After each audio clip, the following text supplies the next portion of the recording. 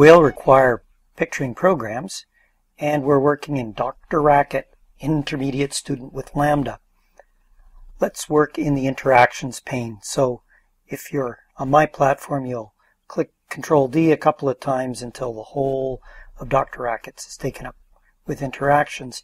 Now suppose for some reason too complicated to explain just now, you would like a back-to-back vertically reflected over itself image of a chameleon. Here's how you might do that, step at a time by hand. You could flip the chameleon horizontally.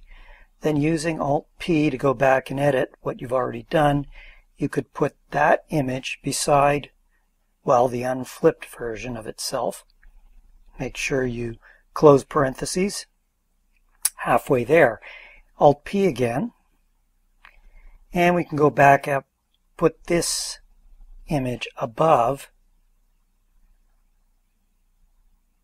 Well, put it above itself, only vertically reflected. So copy what we've already done. Flip that thing vertically. Make sure that you've got closing right parentheses. And it's starting to look pretty cool. Now suppose we want to do that on images other than that particular chameleon. Here's the problem.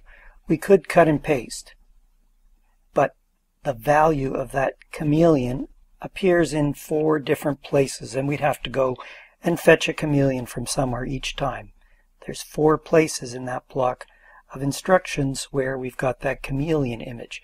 We'd really like to produce a function that has a placeholder for a chameleon, and then whenever we provide it with a value of a chameleon or something else, it does exactly the same steps.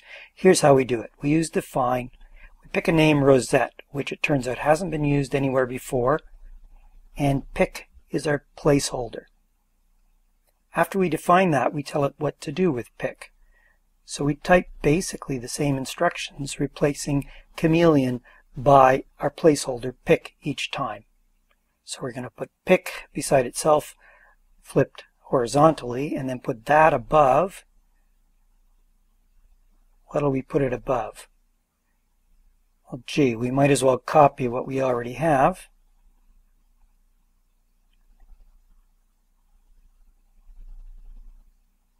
Because we'll put it above a vertically flipped copy of itself. Closing right parens, and as soon as we set enter, we have our definition. Now we need to try out our function on something. So we could go back and get exactly the same image as we had started with before, see if it does the same thing. So copy that chameleon image, and now we apply, sometimes people say call, Rosette on that value. Get the same Rosette.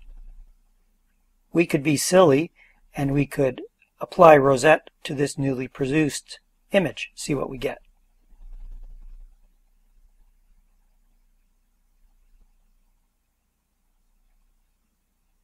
My goodness, a rosetted Rosette. Now just to show that Rosette works on values other than just chameleons, we can go up and copy an image of a parrotfish.